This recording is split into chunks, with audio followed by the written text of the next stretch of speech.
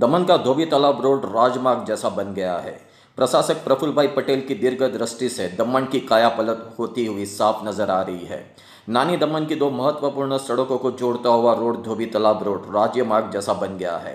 प्रशासक प्रफुल्ल भाई पटेल की सोच ने इस महत्वपूर्ण सड़क को इतना चौड़ा बना दिया है कि एक साथ इस पर से कई वाहन आ जा सकते हैं। पहले यह धोबी तालाब रोड कई दशकों से छोटा एवं खस्ता हालत में था। बारिश के मौसम में यहाँ पर पड़े खड्डों में पानी भरा रहता था। इस सड़क की ऊंचाई भी बढ़ाई गई है और इस सड़क पर जिस तरह से दो जगह पर डिवाइडर लगाए गए हैं, जिससे आमने सामने आने वाले वाहनों में टक्कर की संभावना नीवत है। इस सड़क के बनने के बाद काफ़ी सारी ट्रैफिक की समस्या दूर होती नजर आ रही है।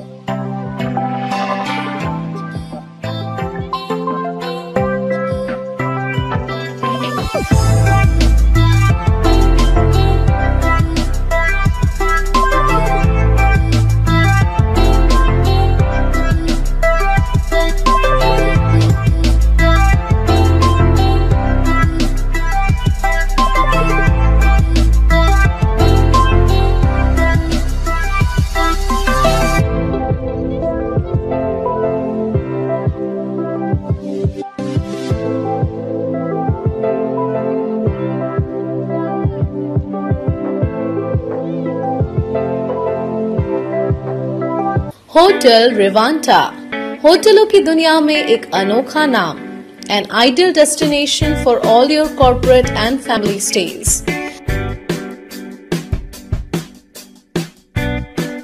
We have aesthetically designed, comfortable and unique interior in our rooms.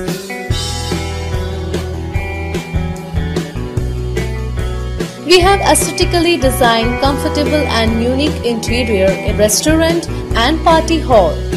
लजीज व्यंजनों के शौकीनों के लिए हमारे पास है मल्टीपल कुजीन शेफ्स। आपको फैमिली फ्रेंड्स के साथ पार्टी करना हो, बर्थडे मीटिंग्स या और कोई प्रोग्राम्स अरेंज करने हो या कंफर्टेबल स्टे करना हो तो best option is hotel Rivanta. Experience the new luxury with comfort and quality.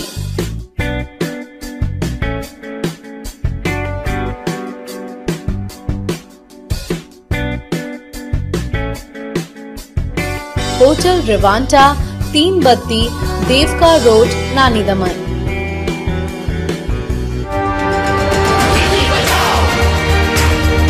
बिजली बचाओ का नारा देश भर में गूंज रहा है।